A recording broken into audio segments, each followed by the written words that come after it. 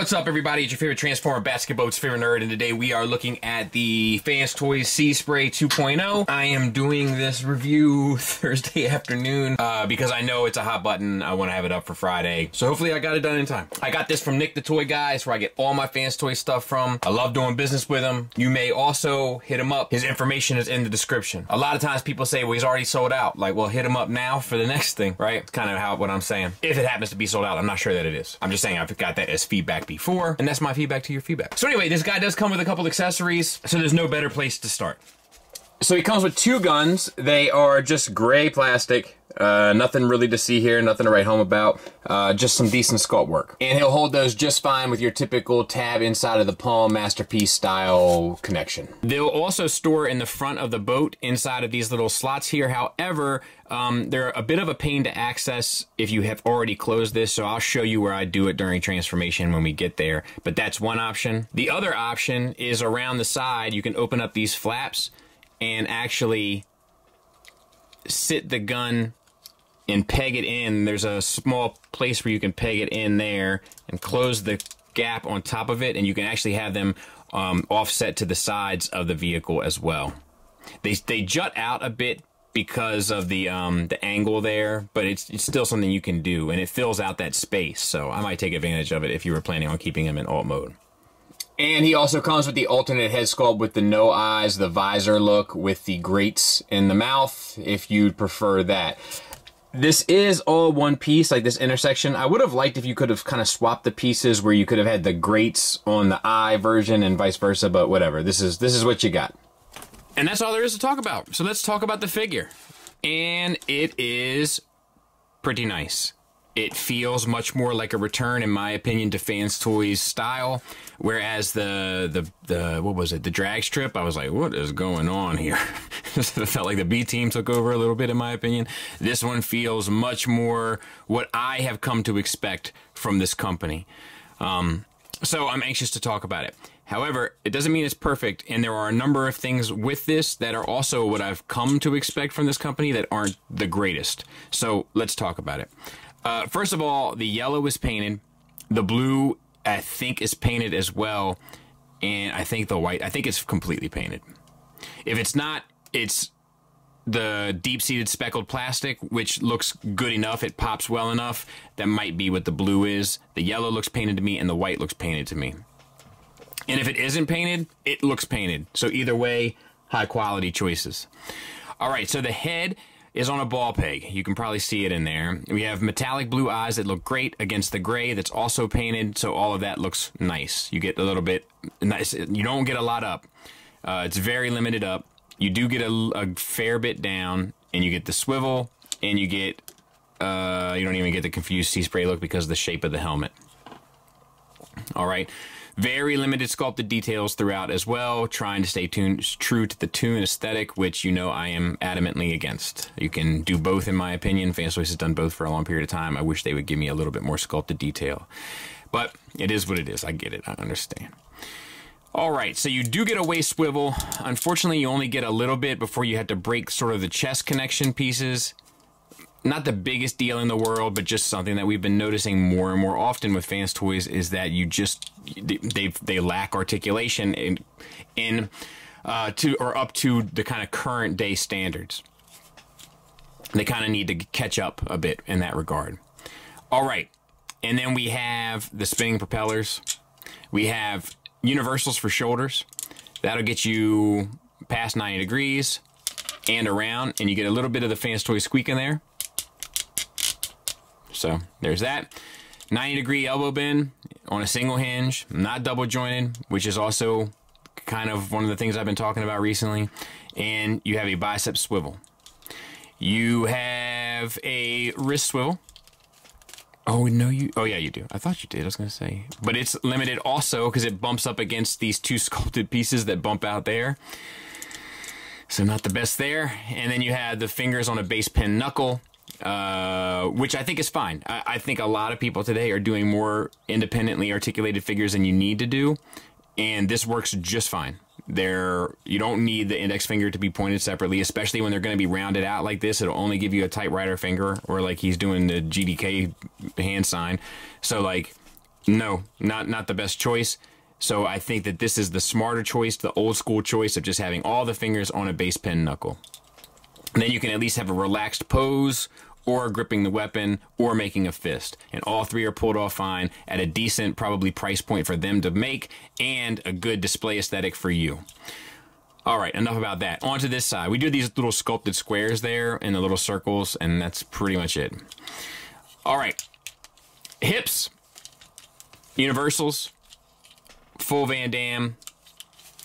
On tension. Ratcheted forward and back, but not for the full Monty. But more than you'd ever need, right? Thigh swivel built around the universal. That works just fine. As you can see, metal parts there for the universal build. We have ratcheted knee. Single hinge, but gets you past 90 degrees, so I think that's fine. And then we have the ankles, which are pretty interesting. Also, the little sculpted detail there and there, which is cool. Looks good. So the feet are actually on double hinges, so you can get them up and get a full ankle tilt up and down, which is nice, and a decent rocker. Not the best, but a decent one. So the feet are actually really well done. And then they have a little bit of sculpted detail in there. They have the blue translucent pieces, and yeah, I mean, that's about it. There he is from the back. I love the little vents and stuff and the yellow on there on the back. This dude is, hopefully he doesn't have one screw loose, you know what I mean? Because there's a lot of them back there. But if you're going to have screws somewhere, you know how I feel, put them on the back of the figure. Because the front of the figure is what you're going to be looking at, and it looks great. So let's move on to size comparisons. Size comparison wise, there he is next to an MP car. So I would say that's just about on brand, so to speak.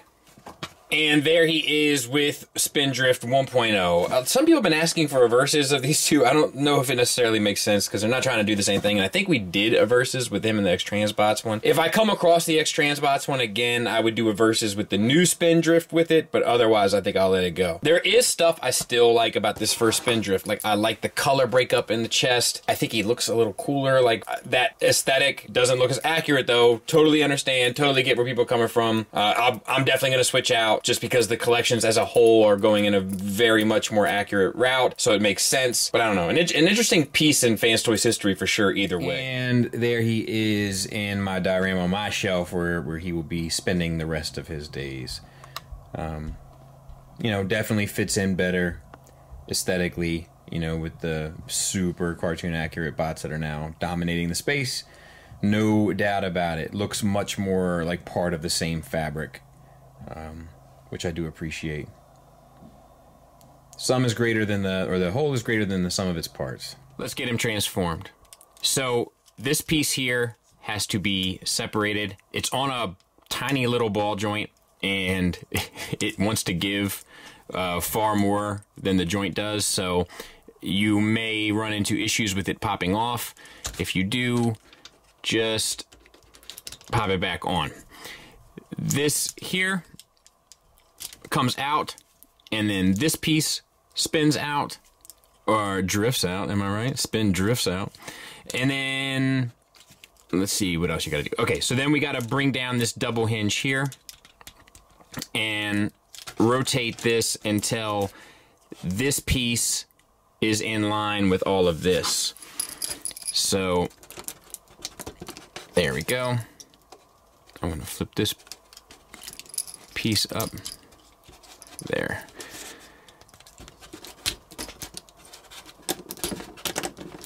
And then this can come back around. We're going to be oh so careful so that it doesn't pop off the ball peg.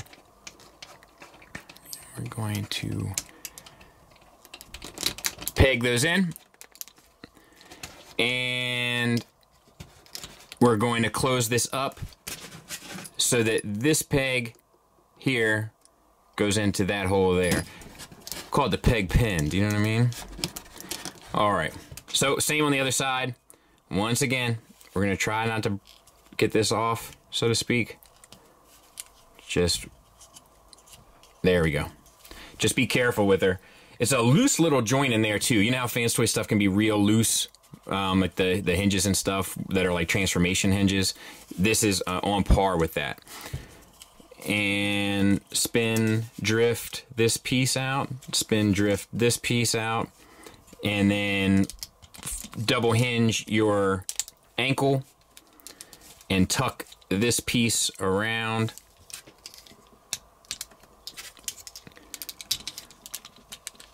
I'm meeting some resistance here.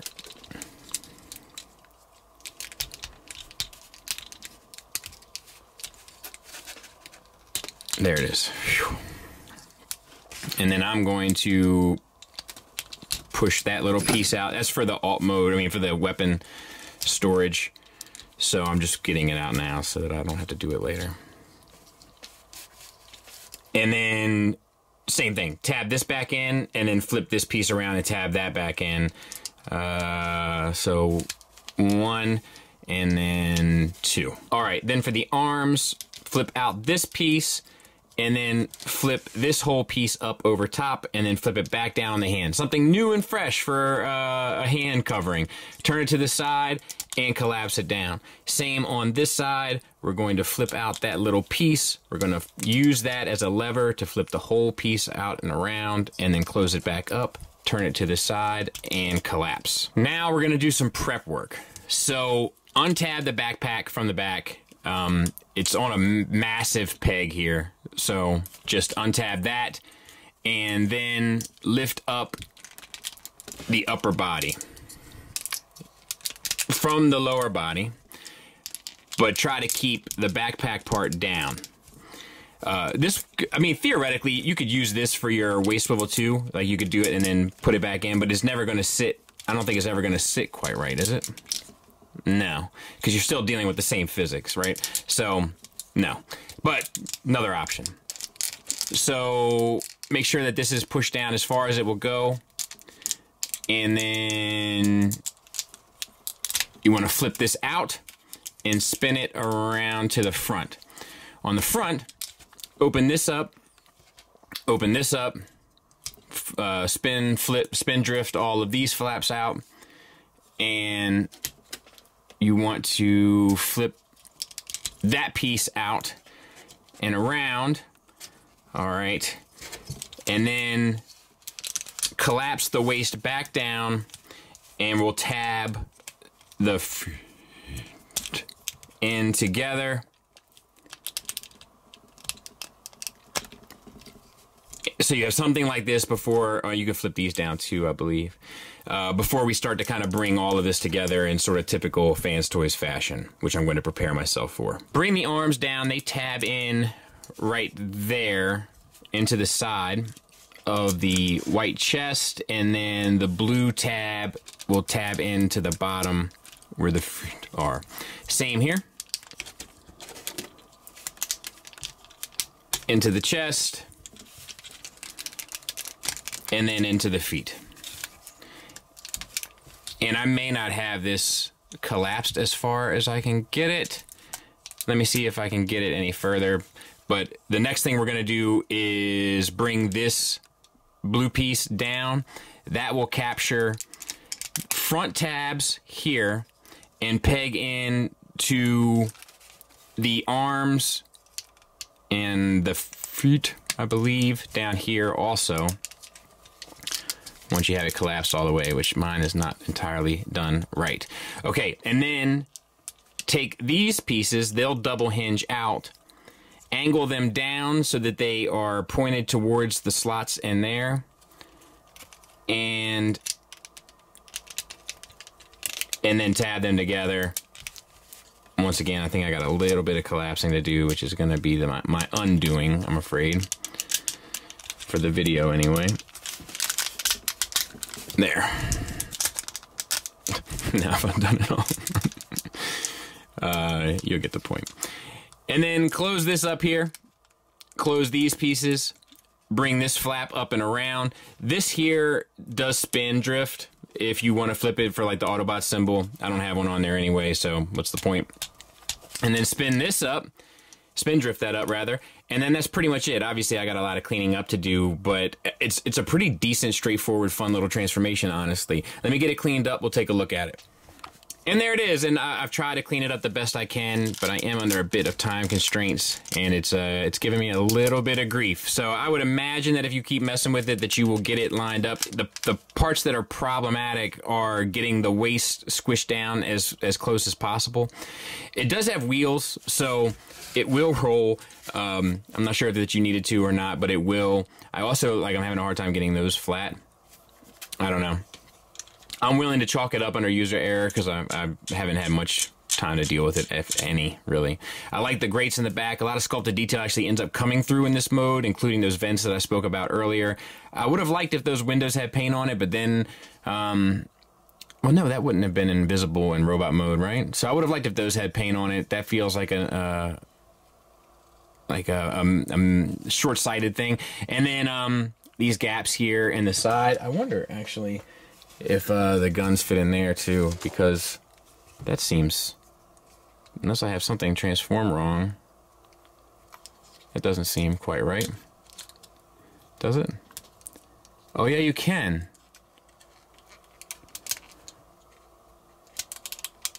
You can have them in the side. So I will have already shown you this, but this is when I actually learned it. So anyway, that's cool. And yeah, that's about all I got to say about it, man. The yellow paint there is a nice touch. The blue speckled plastic, which is what I think it is after handling it more. But you know what? It could be paint because I'm not seeing it on the underside of it. Either way, it looks good, it looks striking, it looks interesting, but most importantly, it looks even better next to Tiger Tracks. So it's about the size of an MP car. You know, maybe actually a little bit bigger if we go all the way to propeller. So, you know, pretty cool little guy. Not for nothing. Final thoughts wise, let's start with the negatives. They are few, and they're kind of exactly what you would expect from Fanstoys. This is really a paint by numbers Fanstoys approach, and that's not a bad thing. It's just definitely a case of it. So let's talk about it. There's some tolerance issues. You heard some Fanstoys squeaks, specifically in the shoulders. Also where the waist pulls apart and collapses, it's a little hard to kind of get it quite right because you don't want to put too much stress on it where you feel like you're putting stress on the piece. However, it also takes a little bit of effort to get it undone. Same with the massive tab that goes into his back. Some of that's because of paint, some of that's because of tolerance, some of that's because of clearance, etc., etc. The other issue is another kind of typical Fanstoys issue, which is articulation. The original Spindrift has double jointed elbows. The original Spindrift has more of a waist swivel and a bit of an ab crunch. The original Spindrift has double jointed knees with a wider range. I'm not saying that it's a better figure, but what I am saying is that over past couple years, as I have mentioned on this video, I did a whole sit down Saturday on it, Fanstoys has definitely parked articulation at the rear of their priorities. And I'd like to see them improve there a bit. More head articulation here, double jointed elbows, more wrist articulation would have actually gone a long way here, along with an ab crunch, or at the very least a full waist swivel. However, much like I stated, in typical Fanstoys fashion, this is a very stereotypical Fanstoys piece. It does all of the things right that Fanstoys usually does right. That is, sculpt 100% on the money, presence 100% on the money, paint and deco choices, whether it be plastic, whether it be paint, metallics, flats, etc., all lend themselves to a very dynamic, bold, pop, striking looking figure. Per usual. Something about the proportions, Fanstoys always seems to nail. This is no exception. The materials feel great, good plastic, metal joints, good ratchets. The articulation is fair, and honestly, the transformation is kind of a breeze, especially in comparison to what Fanstoys usually has to offer, you know what I mean? So it's a strong recommend for me. It's a great, solid, well done figure, exactly what I expect from the company. The only downside is the negatives, with the exception of the engineering for transformation, is pretty much exactly what I expect of the company as well. So yeah, thanks for listening, thanks for watching, until next time, take care.